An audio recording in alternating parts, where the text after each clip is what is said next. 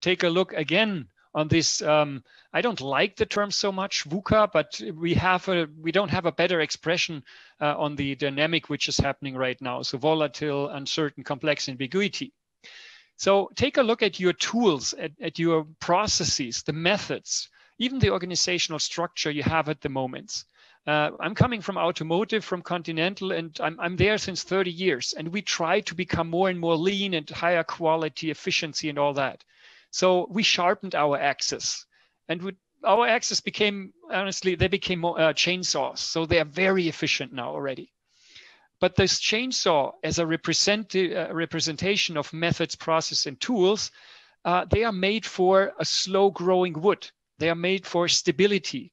They are made for predictability. And if you take a look what VUCA means, it doesn't seem like those tools, those methods and processes are made for that world anymore. Now, if you imagine being on that ship and you still have that very efficient chainsaw in your hands, you get the picture that maybe my tools, my processes, my methods, my organizational style does not fit that changed environments anymore.